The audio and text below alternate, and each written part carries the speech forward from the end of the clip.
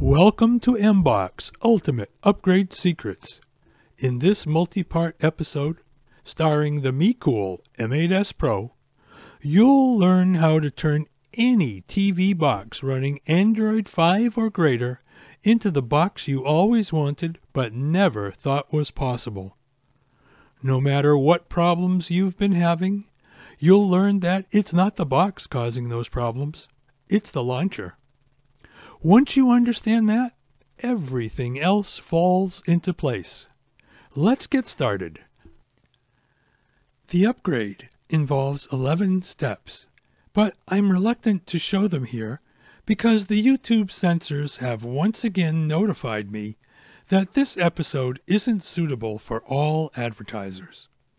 Supposedly it violates one or more of these guidelines. It doesn't, in my opinion, but it's an argument I can't win. That's why I've moved MBOX Frustrated User Guide to dailymotion.com. To continue watching this episode, visit Dailymotion, click the magnifying glass and search for Frustrated User Guide. Scroll through the list of episodes to find MBOX Ultimate Upgrade Secrets. Now the Chrome browser defaults to 100% volume and 480p DVD video quality, which is perfect.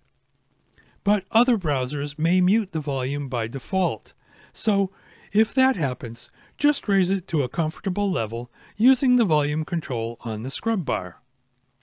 Still, other browsers may default to 144p very low resolution video. If that happens, change it to at least 480p using the settings menu. With a fast internet connection, you can also watch in 720p standard definition and 1080p full HD.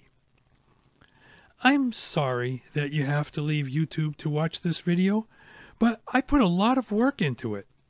If you find the information useful, please consider leaving a comment. Please tell me where on the timeline you feel the offensive adult material is. I'll delete it. And please tell me what this follow-up request has to do with any YouTube video I've ever published.